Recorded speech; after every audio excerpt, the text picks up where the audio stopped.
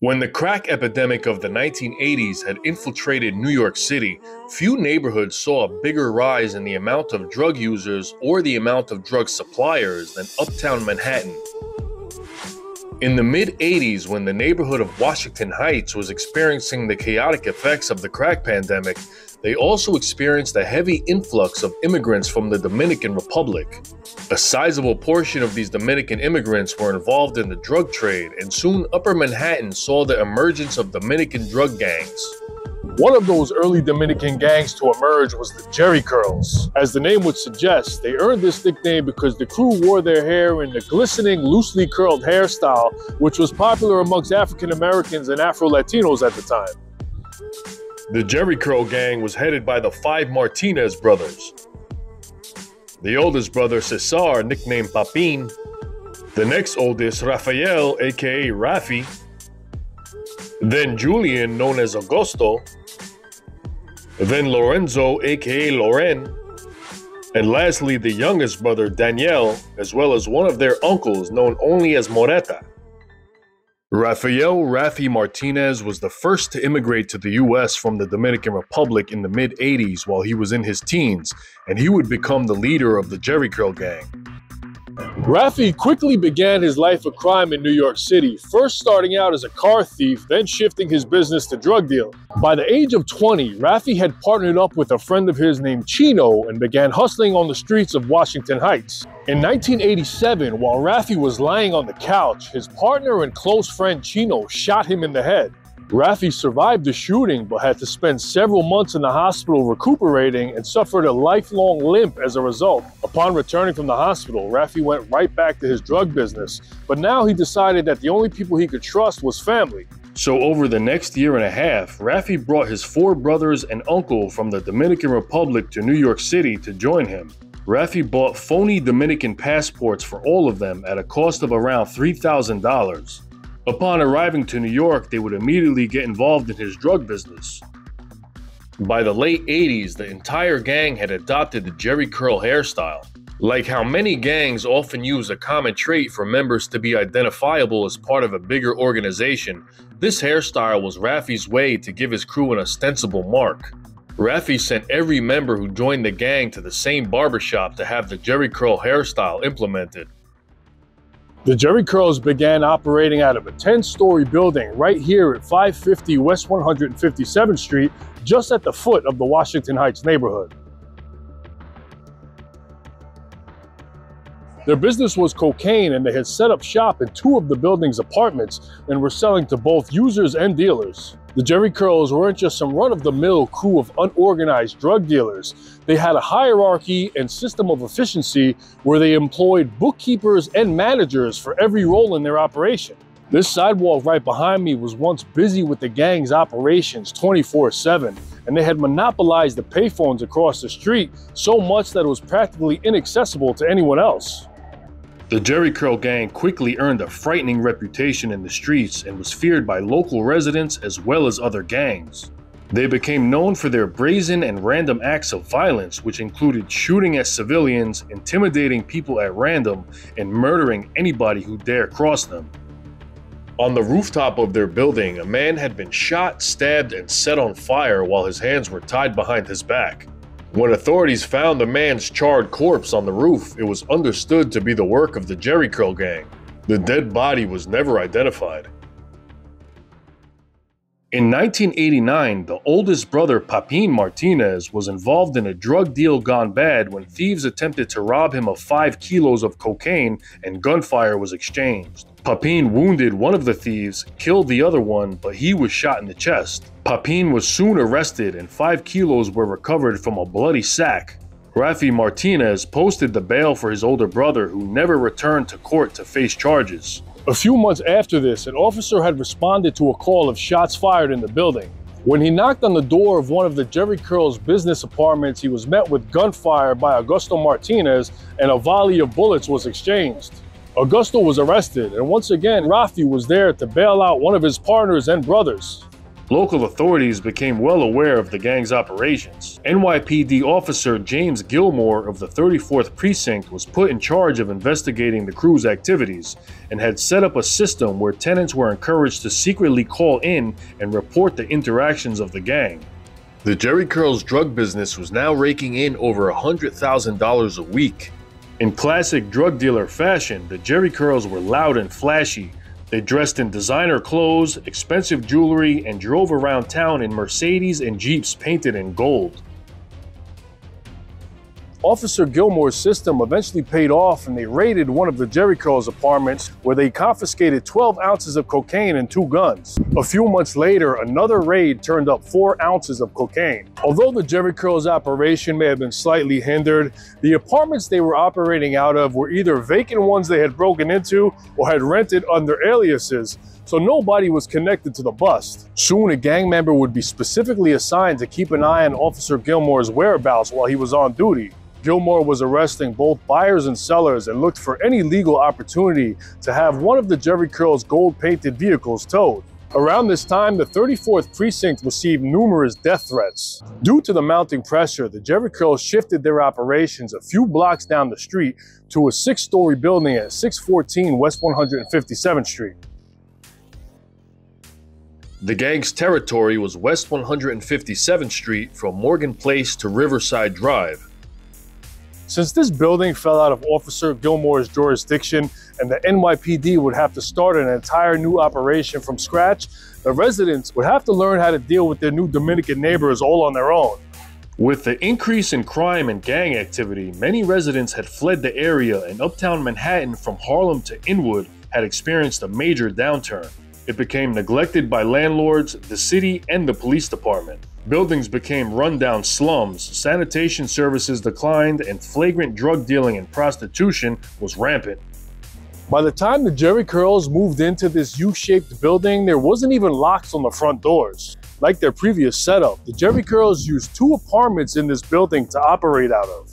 They hired expert contractors to rig the apartment with trickery and had installed secret trap doors, which concealed stashes of guns, money, and drugs. The Jheri Curls carried out most of their business within the confines of these 2 apartments. While this proved to be an innovative and ideal arrangement for the Jheri Curls, their takeover of the building had left the tenants living in fear of the gang's business, which was in operation 24/7. One tenant described it as being an open house where the gang operated like the building's doorman. One day, police found a suspected gang member shot dead in the lobby of the building. This may remind one of the film New Jack City, where a Harlem kingpin named Nino Brown, played by Wesley Snipes, takes over an entire building to operate his drug enterprise out of. Although a highly dramatized version compared to what was taking place in the building at 157th Street, interestingly enough, one of the writers of New Jack City, Barry Michael Cooper, grew up in and around the Washington Heights neighborhood. The Jheri Curls could be seen waving guns and firing off shots into the air for no reason other than to make themselves known. By now, the gang had grown to over 20 members, which included bodyguards, packagers, and lookouts. They had underlings moving their product on the street and hitmen on call 24/7 to eliminate rivals. Of the 5 brothers, Rafi Martinez was known to be particularly vicious. Rafi had several girlfriends, and one of them was a girl named Ida, who also worked for him. After Rafi had moved on from Ida, he married her off to his brother Augusto. One day, Ida had made fun of Rafi's limp, and Rafi responded by shooting her in the kneecap. Then there was a time when Rafi suspected several of his workers of stealing from him, so they were tied up and beaten for a week, until Rafi realized he had accused the wrong parties. When Rafi came to suspect another worker of stealing from him, he dealt with him in a less elaborate manner and shot him in the leg. When a 19-year-old Jheri Curl member named Secre had become discontent with his wages, he started a side hustle of selling crack after he finished working for the Jheri Curls. When the Jheri Curls discovered this, one day they took Secre for a ride through the Bronx, and Moreta shot him in the head. Secre was then pushed out of a moving vehicle off of an exit ramp on the Cross Bronx Expressway. Over the years, the Jheri Curls employed hundreds of Dominican immigrants, using them for a variety of roles and paying them a few $100s a week. This was convenient for the Jheri Curls because these Dominican transients were a plentiful and disposable resource which could easily be replaced in the event of deportation, arrest, or death. Many of these young Dominican subordinates would patrol the front of the building with walkie-talkies. When they alerted their superiors to a raid, the gang would hide their contraband in the apartment trapdoors, underfloor tiles, and behind ceiling fixtures. The floors would then be splashed with ammonia to throw off the police dog's scent. In the early 90s, it was estimated that New York City had over 100 gangs operating on its streets. Around this time, the city saw the rise of more Latin gangs, several of which had a high Dominican constituent, such as the Trinitarios and the Young Talented Children. One Dominican gang which rivaled the viciousness of the Jheri Curls was known as the Wild Cowboys, led by the Sepulvedas, two brothers of Dominican descent. They operated out of a different part of Washington Heights as well as the South Bronx and wreaked havoc and mayhem across their territories. According to the New York Drug Enforcement Task Force, the Jheri Curls supplier was an infamous man named Pedro Corporan, also known as Pedro Cabrera. Corporan was the leader of a radical political group called the Dominican Revolutionary Party. Corporan was a top executive for a public relations firm as well as an anti-drug activist, yet it's alleged that he was delivering up to 10 kilos of cocaine a week to the Jheri Curls. In the near future, Corporan would be busted in an undercover money laundering sting for delivering $2 million to undercover DEA agents. Then he would go on the run. One day, a Jheri Curls safe house was robbed by a crew of bandits, and the thieves knew exactly where the drugs were hidden. The youngest brother, Daniel, was hung out of a window during the robbery and was pistol whipped so severely that he had to be hospitalized. Rafi had suspected that an associate of his named Rafael Espinal, who had helped the gang set up their apartments for their drug operations, was playing both sides. So Rafi had Espinal shot in the head and chest and dumped in a park and left for dead. Rafi also didn't forget about his old partner, Chino, who had betrayed him and tried to kill him. In the summer of 1990, Rafi had learned of Chino's whereabouts in the Bronx and had his eyes set on revenge. So one day, Rafi, along with his uncle Moreta and his brother Loren, took a trip across the river to the Bronx. They waited in the vicinity of Chino's building for 4 hours until he finally emerged with a friend and got into his car. Moreta pulled up alongside Chino at a red light, and Rafi and Loren rolled down their windows, called out Chino's name, and unleashed a hail of gunfire at Chino, killing him instantly and wounding his friend. Rafi would name the .45 caliber gun that he used in the killing La China for its role in his sweet retribution. As 1991 rolled around, most of the residents at 614 West 157th Street adapted to living under the rule of the Jheri Curls. They would show the Martinez brothers a nod of respect while keeping a safe distance. One tenant even said that the gang was polite and would help her up the steps with groceries. All of the residents had resigned to the rules of looking the other way to the gang's operations, except for one man, a 66-year-old man named Jose Reyes. Jose Reyes was a retired social worker who had expressed his dismay at the goings-on in the building and planned to confront the gang. Jose's neighbor and co-worker, who knew him to be outspoken, had warned him not to meddle with the gang, but Jose had disregarded her advice. In May of 1991, Jose Reyes had confronted several members of the gang and expressed his objection at them selling drugs out of his building. Not long after this, somebody broke into Reyes' apartment and left a death threat, although this didn't appear to deter the strong-headed Reyes. Soon after Reyes confronted the gang, one of their apartments was raided, then padlocked by the NYPD. The gang assumed that Jose Reyes must be working with the police, but as it turns out, Reyes was not responsible for the raid. A few days later, on May 23, 1991, Jose Reyes went out to run some errands on Broadway when a thin man in a striped polo shirt approached him from behind and shot him dead in broad daylight. The message was loud and clear to the neighborhood residents: don't interfere with the Jheri Curls. Following Reyes' publicized murder, there was nobody in the Jheri Curls building who would talk to police. Soon the code of silence would permeate the rest of the Washington Heights neighborhood. Due to the area's thriving cocaine trade, federal agents nicknamed Washington Heights Miami on the Hudson. The local cops of the 34th Precinct of the Fort Washington neighborhood of Washington Heights, who struggled to get information from people about crimes they have witnessed, had another name for the neighborhood. They called it Fort Yo No Sé. In early 1991, business was good for the Jheri Curls, and they were on track to pull in over $5 million in sales that year. They had moved out to a house in Queens while their subordinates stayed back at the building at 157th Street handling operations for them. During the peak of the Jheri Curl gang's reign, the leader of the gang, Rafi Martinez, invested a large amount of cash income into the Dominican Republic. This included 3 houses, a gas station, and many automobiles. Rafi was apparently looking to his future return to DR and preparing for a retirement of sorts. While the building residents refused to cooperate or offer up any evidence on the gang, the feds found other means to gather intel with undercover drug buyers and hundreds of hours of surveillance on the Jheri Curls. And soon it would catch up with them. On July 2nd, 1991, Lorenzo Martinez headed to the house in Queens to fetch some money. Like their apartments, the Jheri Curls had their vehicles rigged with secret trapdoors. Lorenzo had stashed contraband in the car's secret trapdoors and headed back to Manhattan through the Tri-Borough Bridge, where he was pulled over by police and had his car searched. To open the car's secret compartments took an elaborate number of steps. Somehow, the police knew the car's secrets. First, you had to turn on the car's lights. Then you had to step on the brake pedal. Then you had to connect 2 points with a coin under the dashboard, and only then would the secret compartment in the back seat open on both sides. The police confiscated over $22,000 in cash, a loaded .45 caliber handgun, a loaded .44 caliber revolver, and 20 rounds of ammo, and Loren was arrested. As a result of a heavy investigation by the Drug Task Force, along with the work put in by Officer James Gilmore, by October of 1991, the 5 Martinez brothers, their uncle Moreta, and 18 other members of the Jheri Curls gang were arrested. The Martinez brothers were indicted on numerous charges.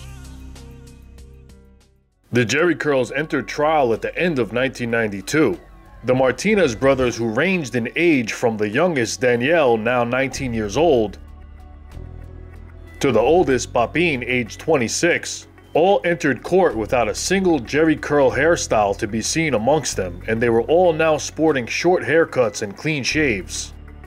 As witnesses were terrified to testify against the Jheri Curls, cutting deals with co-conspirators was often the only way to proceed.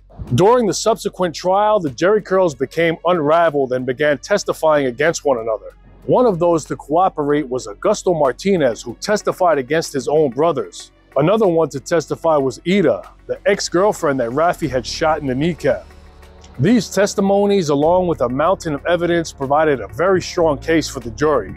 Lorenzo Loren Martinez and a Jheri Curl gang member named Roberto Gonzalez were charged with the murder of Jose Reyes, but they would eventually be acquitted. However, they would be convicted on numerous other offenses. After a 5-month trial concluded, in April of 1993, Loren would receive a sentence of 75 years to life. Papin, as well as his uncle Moreta, each received 25 to life. Roberto Gonzalez received a 12 to 25 year sentence.